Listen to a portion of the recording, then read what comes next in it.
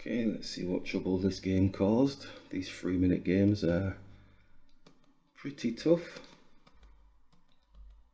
It's against the 1300, well, nearly 1400, so 1300 just to vary it up. Okay, so at this moment in time, the gauge bar's on our side, so let's just quickly flick through, capture. Trying to look to see if we can get any advantage on this side here, and attacking. So that looks pretty straightforward at this moment.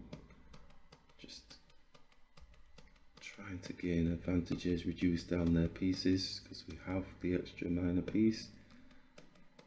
Just grabbing, getting the king supporting. So there's no major dips in this one particular one, it's just a nice position play game, and then basically nice steady end game. understanding the rhythm of the king and the pawns, not trying to get any stalemates. Yeah, so that's pretty straightforward.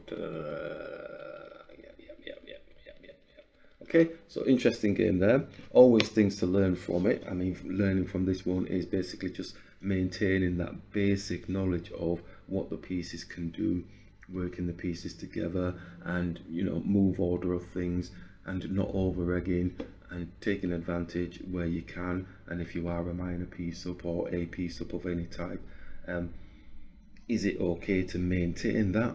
You know, because sometimes you can hold on to a piece and it's to your detriment because it doesn't improve your position. So always mindful of that. And then if you have got an advantage, try and keep that advantage as best possible for my position.